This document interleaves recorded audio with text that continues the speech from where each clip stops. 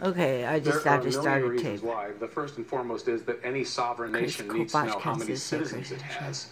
The second is that all kinds of statistics require us, like unemployment statistics, knowing how many of the people in the United States are citizens and how many are non-citizens, meaning aliens, both legal and illegal.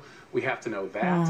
And then apportionment. If Congress decides, as it should, to stop counting illegal aliens, we need to know exactly how many are in each category. I mean, it's absurd that states like California have an inflated number of representatives in Congress. Yeah, they do. Because they have so many illegal aliens. Yeah, they don't represent us. Let me just quickly respond to your previous guest. That is right.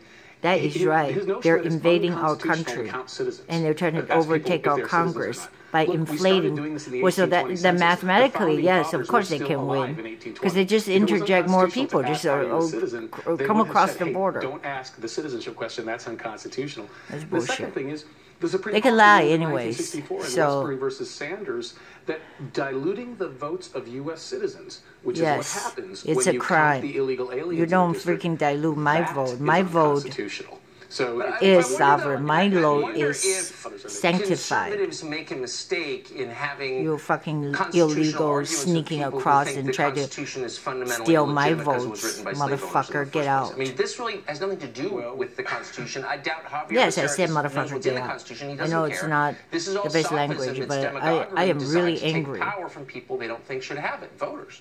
Don't you think? It's not right. It's like rape and pillage, and then we just have to like put up with this.